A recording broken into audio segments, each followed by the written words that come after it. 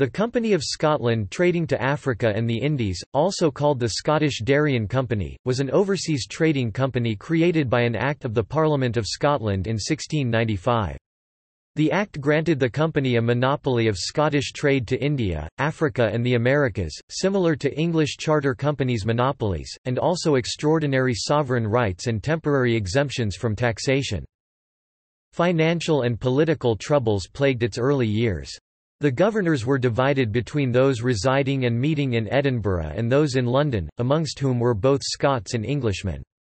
They were also divided by business intentions, some intended to trade in India and on the African coast, as an effective competitor to the English East India Company, while others were drawn to William Paterson's Darien scheme, which ultimately prevailed.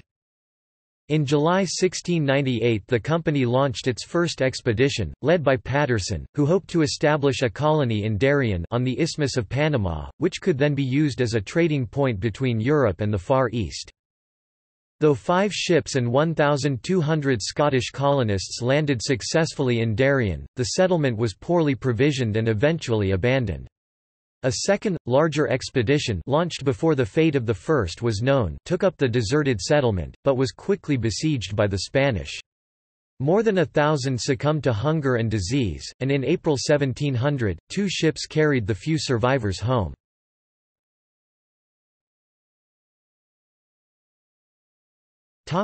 Founding.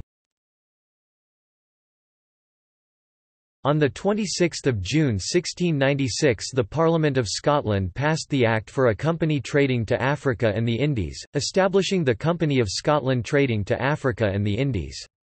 The subscription book of the Company of Scotland was opened in Edinburgh on 26 February 1696, inviting investments from a minimum of £100 up to a maximum of £3,000. Such was the popularity of the scheme that on the first day alone 69 subscriptions were taken, worth £50,400.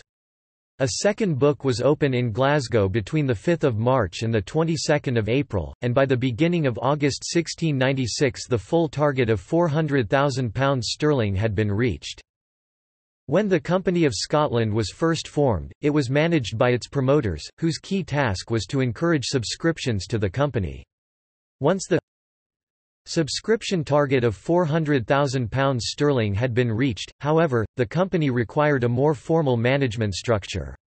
On 3 April 1696 a general meeting of subscribers elected a committee of 20 from their number to work with the promoters to establish rules and a constitution.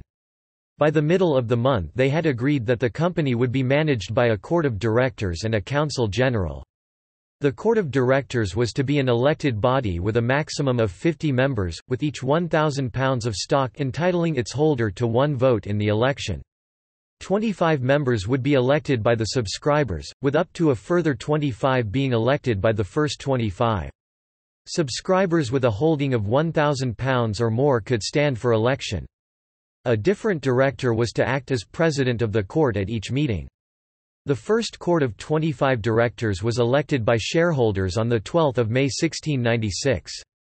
Candidates for election had to own at least £1,000 of company stock and so a limited number of shareholders, 119 out of a total of 1,320 1,267 individuals and 53 institutions, were eligible to become directors. The court's directors came from across Scotland's wealthy classes, comprising 2 nobles, 8 merchants and 15 lairds. Shortly afterwards, the first 25 directors appointed William Paterson and 3 others as additional directors. From July 1696 the Court of Directors met in the company's offices in Milne Square on Edinburgh's High Street, opposite the Tron Kirk. The Council General was to be a larger body than the Court of Directors, comprising both the directors themselves and representatives of the remaining subscribers, with 1 representative for each £10,000 of stock. Whilst the Court of Directors was responsible for the day-to-day running of the company, the Council General was convened to discuss major decisions, such as capital raising, the election of future directors and the payment of dividends. The Council General was only convened as and when there were matters to discuss, and therefore meetings were not held at regular intervals.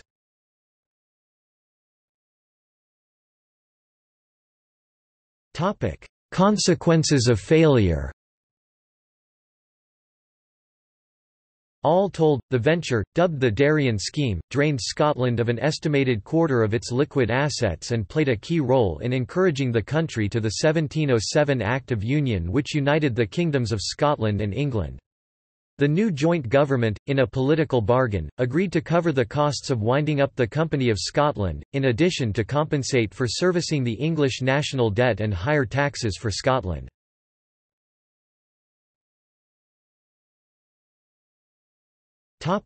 Ships. Rising Sun, St Andrew 1697, a 56-gun, 350-ton East Indiaman built in Lubeck. Caledonia 1697, a 56-gun, 350-ton East Indiaman built in Lubeck. Dolphin, originally a French snow, the Royal Louis, bought by James Gibson in Amsterdam. Endeavour, a pink bought by Dr. John Munro in Newcastle upon Tyne.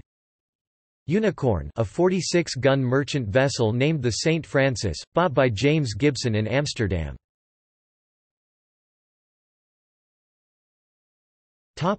Court of Directors, May 1696. William Arbuckle, Glasgow merchant. George Bailey of Jerviswood, Commissioner for Berwickshire. James Balfour, Edinburgh merchant. John Hamilton, 2nd Lord Belhaven and Stenton. Robert Blackwood, Edinburgh merchant. George Clark, Edinburgh merchant. Adam Cockburn, Lord Ormiston, Lord Justice Clerk. John Corse, Glasgow merchant. Hugh Dalrymple, Lord North Berwick. John Drummond of Newton. Lieutenant Colonel John Erskine. John Haldane of Gleneagles. William Hay of Drumelsier. Sir John Home of Blackadder, Commissioner for Berwickshire. James McClurg, Edinburgh merchant. Sir John Maxwell of Pollock, 1st Baronet, Commissioner for Renfrewshire. Francis Montgomery of Giffen, Commissioner for Ayrshire. Hugh Montgomery, Glasgow merchant. Sir Archibald Muir of Thornton, Commissioner for Cooper.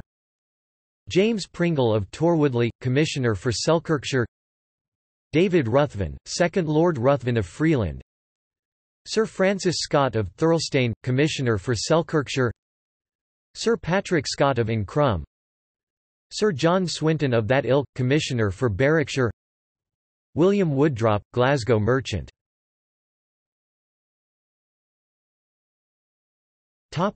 See also: List of trading companies.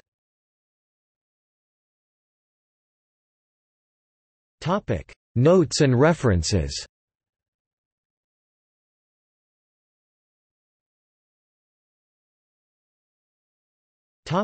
Sources. Refer, papers relating to the ships and voyages of the Company of Scotland trading to Africa and the Indies, 1696–1707, edited by George Pratt Inch, M.A., Scottish History Society, Edinburgh University Press, 1924.